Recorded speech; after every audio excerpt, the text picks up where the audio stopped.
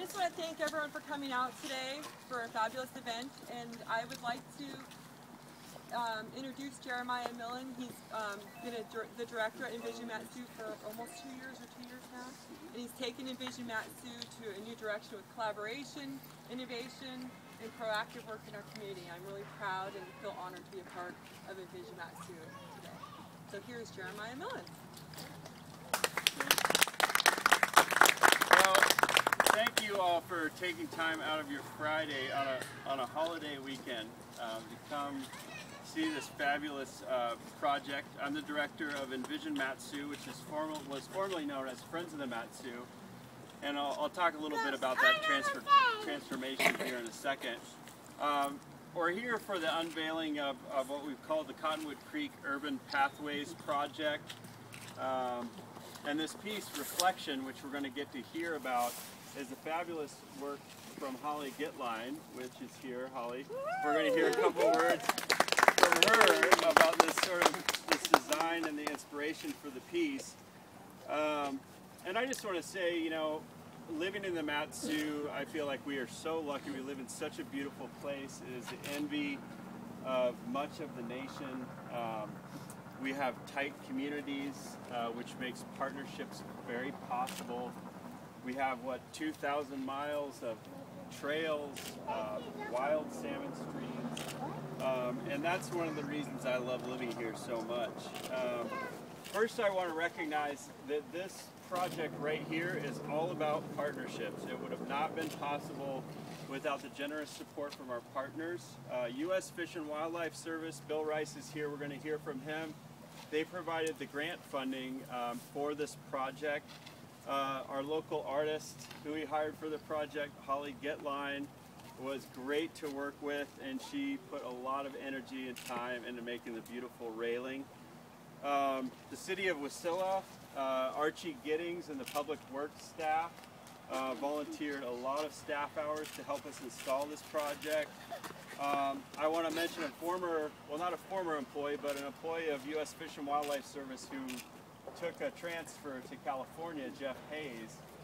He did a lot of great projects out here in the valley and supported healthy salmon projects and habitat conservation, and so we'll miss him.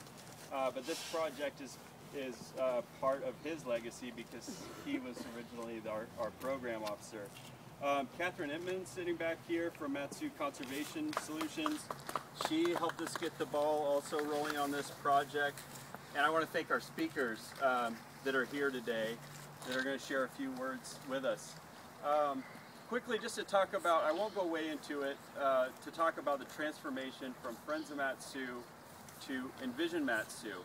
This was a result of a 2-year organizational development process that we did to increase the overall effectiveness of the organization and really boost and provide the highest value possible that we could through our services to the community.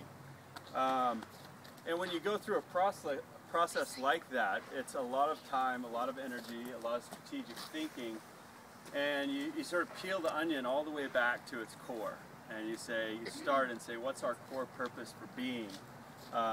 And what we determined is our core purpose for being is sustainable community development. Of course, that means many things to many people, and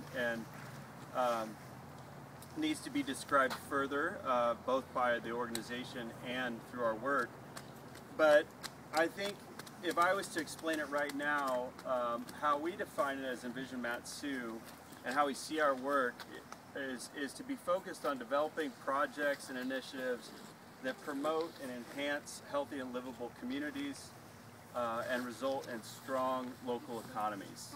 We do believe that the health of our communities and the health of our environments intricately tied to our economic prosperity here in the Mat-Su. We developed a new strategic plan. We have an entirely new board. Bonnie's our board president. Our board aged probably. Phil Munger is on the board. He's actually one of the original board members when I came on, but I would say the average age maybe changed from 60 to 30s, something like that. So that's a big deal. That's a big deal. Still keeping the average up. And we need the wisdom also in the institutional knowledge from folks like Phil. We've developed 3 new programs that are in varying stages of development that are going to guide all of our future work. And we developed, maybe most importantly, as part of starting that whole process, we developed a strong set of core values that we see are going to guide the entire organization and all of our work. And just to tell you what some of these are: positive solutions, partnership, innovation, responsibility, leadership, and respect.